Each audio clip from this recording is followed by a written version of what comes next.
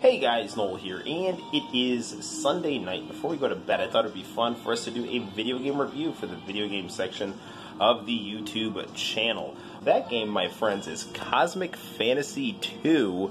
Right here we're looking at the American version of this, which is what we have published by Working Designs, who made Lunar famous in the United States. Not a lot of people seem to know this game, to the point that this game, I do not believe, is included on the GrafX Mini or PC Engine Mini, which is a huge, huge shame. Don't you agree, Alfie? Yes, I do, Noel. Yeah, see, it's terrible. Alfie agrees, and if Alfie says something, it's true. He's a robot. And, you know, if sci-fi has taught us anything, it's that robots are never wrong.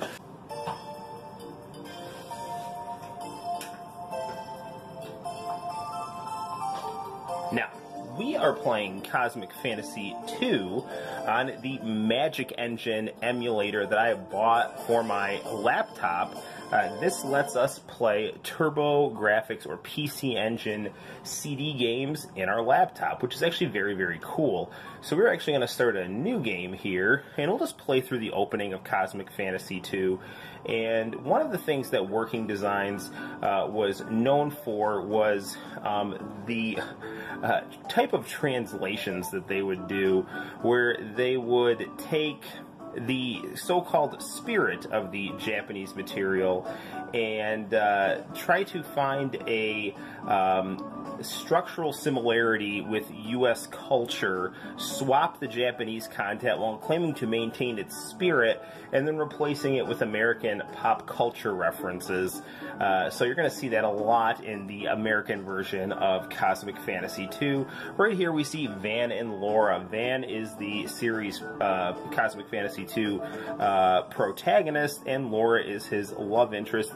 She's actually quite similar to Eris in Final Fantasy VII in the sense that, I don't want to do any spoilers, but she may or may not have an unpleasant fate, and she is that kind of pure, kind of ethereal, sweet girl that is romantically involved with the main character that is ultimately going to be replaced by a more spunky, worldly, rough and tumble girl. In Final Fantasy VII, that character's name is Tifa. In this game, that character's name is Babette. So, now, unfortunately, whenever you start an RPG and you're in an idyllic village, that usually means that some crap is about to go down. We're gonna get some fires. We're gonna get some gnashing and wailing of teeth. We're gonna get some unpleasantness happening here. And you know, as with any great RPG, again, beautiful chibi graphics, very charming. We can go to the inn right here. Thanks. Catch some Z's. The cool thing about the inn is that you can save. So let's actually save our game here. And we've done it right there. There we go. Magic Engine is a great alternative to people who cannot find a TurboGrafx CD or Turbo Duo or PC Engine CD. Just download this program. I would pay for it. That's what I did. I didn't get this illegally. I went to the Magic Engine website, paid $30, and you got an awesome emulator that can play my TurboGrafx CD games like Cosmic Fantasy 2 and Street Fighter 1, or Fighting Street as it was known back in the day. Let's actually take a walk out of our idyllic village that everything is absolutely going to stay fine in, and we'll see what's going down over here. Ooh, a tree. Ooh, a cutscene.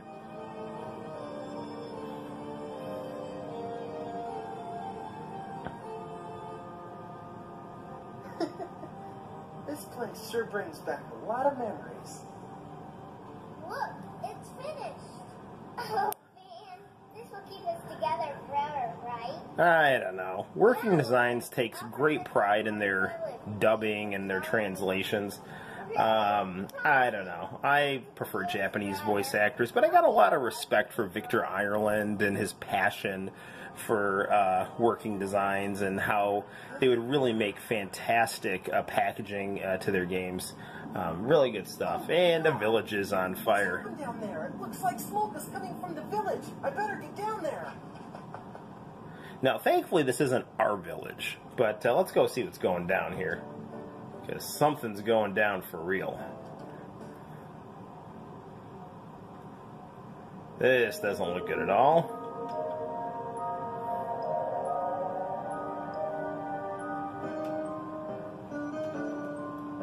His inn has been destroyed, so now he has no way to make a living. Okay, so there is a wizard called Wisda. Let's go in here. Cool old guy. I was hearing things. The soldiers said Laura was the princess of Idea. That's troubling. Laura being my girlfriend here. Gollum's army made a surprise attack on our peaceful village. Let's go in here. Ooh. It's the mayor. Are you hurt? What on Idea happened? Your village is in ruins. Gollum's army made a sneak attack on us. They seem to be after the princess.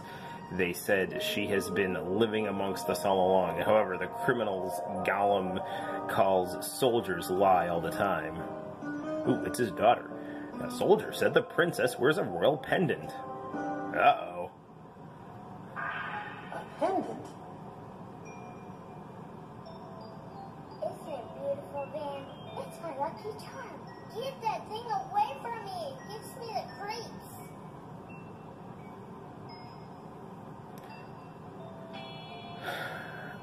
Now, this in 2019, I love how these cutscenes really pull you into the game. They're beautiful to look at. They're dynamic. Lots of stuff going on. Just beautiful stuff that I find artistically inspiring and just the stuff that I love to look at.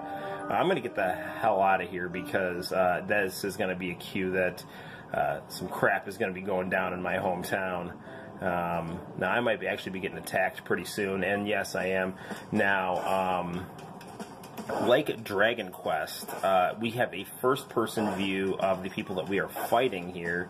Again, beautiful, well-animated monsters, and again, turn-based combat. I don't have any magic spells right now, so I'm just going to be in a slugfest with this guy. He can't do much damage. I'm pretty weak too, so we're just going to be trading blows here, and we're just going back and forth, back and forth. This game does require some grinding, and early on is when you're going to want to do it. So I remember when I first played this game, and I've only beaten this game once, and it's been years since I've played this game. I did a lot of my leveling up right at the start of the game, and it actually served me pretty well. So we'll just see what happens here. I might actually want to get some health restored here. This is why I stocked up on herbs. Nice soundtrack here. CD quality soundtrack for this game. What I was trying to say is that while I love this game now and find it captivating and beautiful, we get some experience points from that. That's good. At the time, this really blew away the competition in terms of technological prowess. Okay, so some crap's going down here.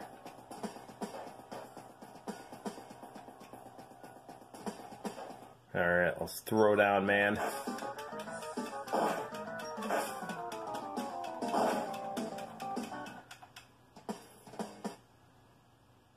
So, what, did I get KO'd? Yeah, I got KO'd. So,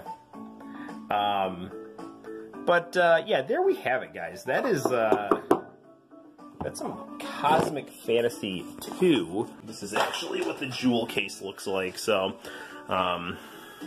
very, very cool stuff.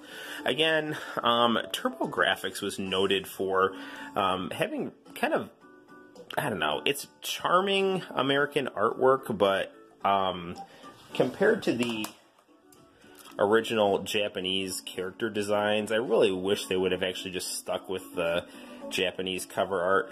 Either way, this game just gets better and better as you play it, and there are some shocking twists and turns that not only Final Fantasy VII seems to borrow from, but Chrono Trigger seems to borrow from as well, and so that means time travel is thrown into the mix. So definitely check this game out. It is Cosmic Fantasy 2 for the TurboGrafx CD, and until next time, guys, my name is Noel. You take care, and I will see you all later. Bye-bye.